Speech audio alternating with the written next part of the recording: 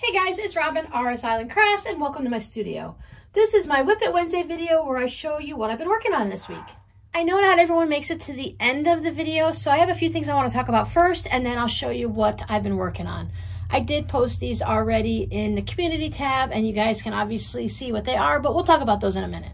Thank you for all the lovely comments about Miss Mocha and her little playfulness and her purring and stuff. Someone had asked to see more of my cats in the videos and stuff. They've come in and out of videos here and there. So I thought, oh, well, this is a perfect timing. Let me go ahead and make the video because she's just rolling around on the table being adorable. But then a comment came through and another comment came through, and then my head started going and I started to overthink things. And I just want to clear up a couple things. I did put a little pinned comment down below, but just for people who haven't seen the comments, I want y'all to know, yes, I sell things in my Etsy shop that I create, but I do not let Miss Mocha or any of the other cats roll around or get anywhere near the fabric that I use for selling items. I don't sew and create for the shop every day, so when I do, I come through and I take a Clorox wipe and I clean down the table and I vacuum up all the loose threads and the fur off the floor, and the cats aren't allowed in here when I'm creating. And they're definitely, if they sneak in, they're not allowed on the table while I'm doing anything. And when I leave the room, I make sure the door's shut, just because I want to be very conscientious about what could be getting onto that fabric. When I'm making one of these wallets, I'm definitely not going to be washing this before I send it out because I want it to look nice and crisp in the basically brand new fabric, because I don't pre-wash my fabric. I know many of you already know, but all of my fabric is stored in a separate room that is kept closed all the time. The cats aren't allowed in there at all. I also take anything that I make for the shop, it goes into a Rubbermaid tub and it's covered up with a couple of towels. That way, even though there's a lot of light blocking curtains up and the room is dark all the time, one, nothing will be faded from the sunlight. Two, they can't get dusty because they're in a bin and covered up with towels. And three, the cats have zero access to it. They're not able to get into the room to get into the fabric, nor to anything that's ready to go into the shop. I know you guys, most of you understand that, and most of you aren't worried because you have your own cats, but I just feel better getting that out into the world, okay? The other thing is I had a request to put up an Amazon wish list, and several people said, yes, please put up a wish list. So I spent some time this week and I made an Amazon wish list. It should be linked down below in the description box. But here's the thing. I always have a thing because I always worry. I don't ever want anyone to feel bad or anything like that. I never want anyone to come to my channel and have their feelings hurt. Definitely not on purpose. If I do it accidentally, I apologize. But here's the thing. The wish list is there. I've put several things on it. Most of them are craft related, although I did put some jigsaw puzzles and a really cool comb for the cats that I've had it on my wish list and I just haven't purchased it myself yet. I have some lower price items, and I don't think there's anything on there that's very expensive. I did put some rulers on, so I thought these rulers would be fun to test out and do for some tutorials. That Amazon wish list is just there if anyone wishes to purchase something. You do not have to. But here's the thing.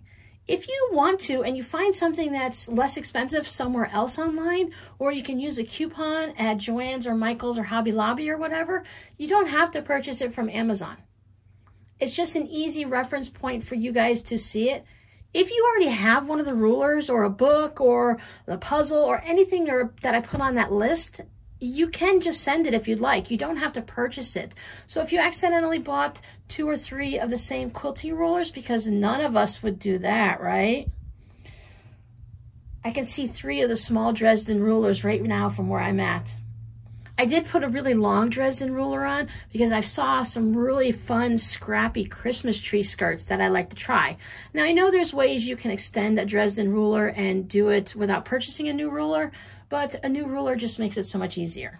So if you ever have anything in your stash, in your supply, like I mentioned, if you have extra rulers or some type of a tool and you'd like to send it, I would really appreciate that, because then we can do a tutorial on it and maybe I might come up with something new or a different way to use it that you aren't aware of yet. Or you could tell us a new way to use it and I can go ahead and do a tutorial for it. But if that wish list just sits there and nothing ever gets purchased on it, I'm fine with that too. It's not that a big deal. If I purchase anything along the way, I'll make sure I take it off the list, and anything that comes in, I'll take it off the list, but it's there for anyone who's asked for it. And if you think there's something else that I should add to my list, go ahead and let me know down below in the comments. If you think it's something that we as this scrappy fabric community here would love to use, I'll go ahead and add that to the wish list too. All right, let's get on to what I've worked on. As you can see, I have these fabric letters here. They are made out of fabric, and I've got some flannel and there's batting in there. So this is going to be the tutorial coming up for this Friday. Of course, I've made the entire alphabet. I just picked up some of my fabric out of the scrap bin in my novelty fabrics. I do have a few solids that I grabbed, but there was just these little bits and pieces. You can make these with charm packs. I go over all of that in the video, but here is the entire alphabet. Everybody's got the same fabric on the back. I like how some of them, where is one of my favorites? I love the X because it's got a monkey there in the center. And I love this guy. I don't know, I'm not really into the flowers and all, but there's something about this fabric with that yellow background with the fabrics popping off of it that I really love. Now, one of you guys, I believe, have sent me this fabric or scrap of it. So some of you guys may recognize some of this fabric, and some of it I've just pulled out of a drawer that I've had for years. Now, I think that's all that I did in the sewing department this week. I've run some errands, done a little shopping. Poor Miss Mocha had a tummy ache, and I had to spend a few hours with her at the vet. Thank goodness she's perfectly fine. The vet just thinks either she just has a little bit of a tummy trouble this week, or she might have eaten a creature that came into the house, like a lizard or a spider or something, because my cats are all hunters or huntresses. Huntress. My cats like to hunt, so anything that comes into the house, they're going to pounce on. Now, normally they just play with it, but cats play with things and they unfortunately die. So she's getting better. She's feeling better today, and by the time you see this on Wednesday, I'm sure she'll be back to her normal self. I did shoot a few videos. Some of them you'll see on my Patreon page. For my patrons, they get a video every Sunday. Others of them, like the tutorial for the letters, I worked on that. And I did start a video for those of you who wanted to see the miter square blanket.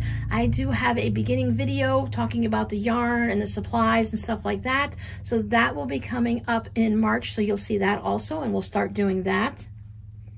But I've worked on my socks. So this sock was way down here the last time you saw it last month. I do have the heel done. And I started knitting up on the leg. I have a little bit of the ball left, and I just want to see how far. I want each of them to have the same length legs, so depending on how much yarn is left, once I get my next one up to, I think this is probably about 15 rows. Once I get this sock into the same position, I'll probably just do a couple rows back and forth in each sock till they match up, and then I will put the cuffs on. So this sock was way down here. So again, I finished the heel on this one today.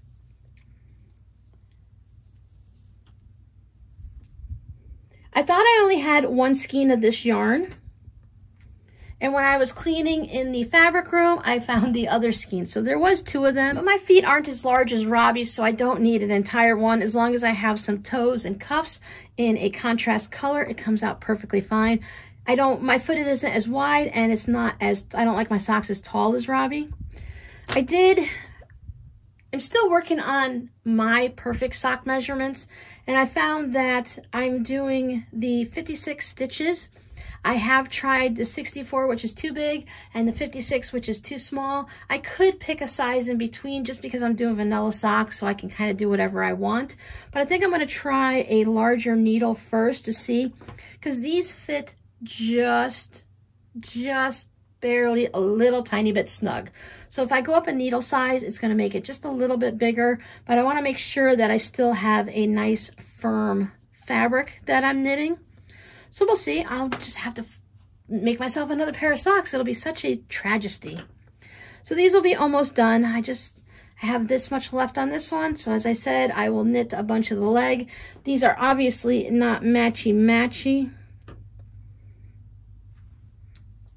but they're okay. And I say they're okay because I just don't understand, I still don't understand these colors mixed in. Now without this yellowy, green, dirty, whatever color, it's not a beige and it's not a green and it's not a yellow, it's just something all mixed together. When it doesn't have all of this in it and it's just like this, I don't mind that sock. I really kind of like it, but I don't fancy that color, and that's okay. They're socks, they're gonna keep my feet warm in the winter, and that's really all that matters.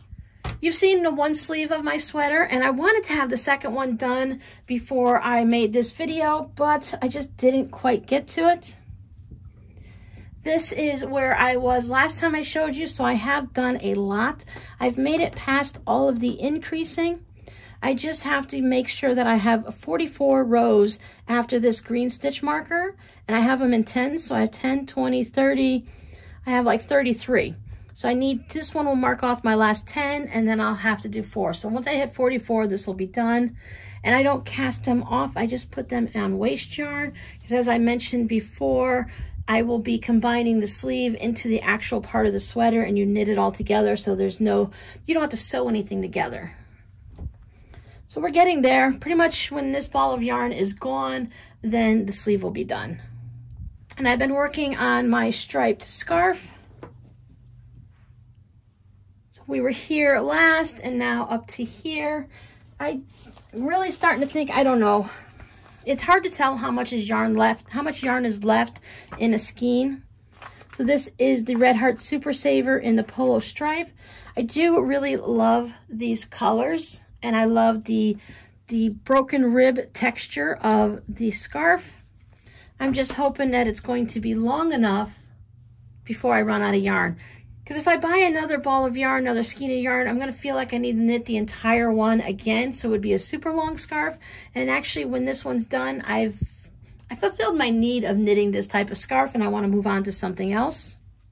I could weigh that skein of yarn and see what's left, because right now this is probably about halfway done, a little bit short of halfway. I do the thing where you hold your arm all the way out, and if the arm span from the tip of the fingers to the tip of the fingers from left to right hand, that's usually about the height of a person. So once I get it to be that long, then I'm usually pretty good. I do like to make them around 6 feet if possible. We'll see. So that's all I've been working on this week. I hope you guys have had a very creative week. Let us know down in the comments what projects you've been working on, and I hope they've all been going well. We have reached the end of the video, so now we need a code word. For those that are new to the channel or who haven't always watched it to the end of the video, at the end I've been adding a code word, something that I picked up from Karen's Puzzles, where it allows me to know those people that have watched the videos all the way to the end, you are a super fan and you are a Whip It Wednesday master. So this week's code word, I'm just going to go something simple, and we'll do stripes. Because I love this stripy yarn, and I love the stripes on this scarf. So thanks for hanging out with me, and I'll see you guys later. Bye. Hi. I was sitting down to edit the Whip It Wednesday video when I realized, I totally forgot I have to give you guys the measurements and the fabric requirements and such for the live stream on Saturday, March 6th, 2021 at noon Eastern Standard Time. We are going to be making the scrappy version of the baskets that I showed you on a recent tutorial. Now you've got the measurements from last week's tutorial, so it's basically going to be the same. We're going to make the lining based on whatever size the front of our basket is. So if you have a fat quarter, you can usually get the lining out of that. We're going to have 2 pieces of fabric. I don't want you to cut any of this fabric yet until we get started, because a lot of it's going to be determined based on how wide and the size of your scrappy strips and all that. I don't want you to cut this piece and this piece until we know how wide our little scrappy pieces are together. If you don't have a perfect 1/4 inch seam, this measurement is going to be different than my measurement, different from someone else's measurement, and it could be different every time you sew it. So we're not going to have exact measurements, but in general terms, the lining is 10 by 16.5. But again, just grab a fat quarter and then, or a piece of fabric that is going to measure at least 10 by 16.5. I would up it up by about 1 inch or 2 on each side if you're going totally from scraps, because again, we don't know what size the front of our bag is going to be. Now this strip here, we can use a gray, if you have a gray fat quarter, or any type of whatever color scheme you're using. A fat quarter is going to do perfectly for this, and if you want, you can use it for the handle. But It's going to be the width of our piece of scrap strips here, but in the last basket, the inside and the outside were the same, 10 by 16.5. So if you have that size fabric, we can do that. We can always trim down our scrappy strip a little bit if we have to. 16 2.5-inch squares for the front and 16 for the back. So a total of 32. Mix and match them up. I do have duplicates of several of them. I put some on the front and some on the back. So like this one only has one, but the other ones have 2 or 3 of them, depending on how you want to do it. And each scrap one is different. So some baskets I did use 2 or 3, and some baskets I only used 1. It all depends on the scraps you have. If you have fabric and you're cutting out of fat quarters, you can go ahead and do that also. It's going to work out the same. If you use a fat quarter for the gray portion, what I used is a gray fabric here, you can also use that for the handle. Otherwise, our handles are going to measure, depending on how long you want them. So you want them to be about 8 to 10 inches long. So if you get a piece of fabric in whatever color you want, and you have a piece of fabric that's 5 inches by 12 inches, you're going to have plenty for a handle. So for just one handle, so you'll need that times 2. As I was making these, a lot of these, it's just determined on what fabric I had and what would work. Sometimes my handles are 8 inches long, sometimes they're a little bit longer. If I only had a piece of fabric that I really wanted to use, and maybe it was only 7 inches long, I went ahead and used that. You just need to be able to put your hands in the handle, or you can skip the handle completely and not even use it. You can use it to match the inside of your fabric, or you can match it to the outside. It's all going to be whatever you want. This is a scrappy version, even though it looks very controlled. I really just went into my scrap bin and I went, oh, I like this fabric and this will work. Let's use that. But I know everyone needs to have a little bit of information. One of the things you should cut ahead of time is, or get mini charms, 32 2.5-inch squares. If you're going into your scraps, maybe you might want to cut a few extra, because as you're laying this out, you'd be like, maybe I like it, maybe I don't, maybe I want to mix it up. So you could change things up like that. I like to have extras. It doesn't hurt. So the quick rundown, simplest version I can tell you is to have a fat quarter for your lining, a fat quarter for your contrast fabric on the outside, 32, at least 32 2.5-inch squares of fabric. For our handles, we have 2 of them, obviously. So if you're gonna have handles and you're gonna have 2 of them, you wanna have 2 strips of fabric that are at the minimum 4 inches wide and at the minimum 8 inches long. So yeah, I would say maybe if you just grab and scrap something that's 5 by 12 for each handle, and then you'll be in good shape and you can go ahead and trim it down. I didn't use anything in my handles because I don't feel like this is an actual like tote bag, but you could put some stabilizer in your handles. And then you need the same thing, about 2 fat quarters worth of batting or whatever you want to use for your stabilizer inside your basket here. I have quilter's cotton and I just did some simple quilting on it. So whatever you want to use. If you're just pulling out scraps, just go ahead and pull a little extra of everything so that you know you have exactly what you need all around you. So if you have any questions, leave them down below.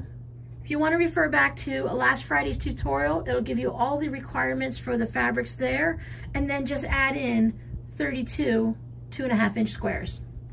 And that should take care of you for the fabric. So I hope you sew along with me Saturday at noon and while we make these scrappy baskets. And if not, I'll see you guys during the replay. Bye.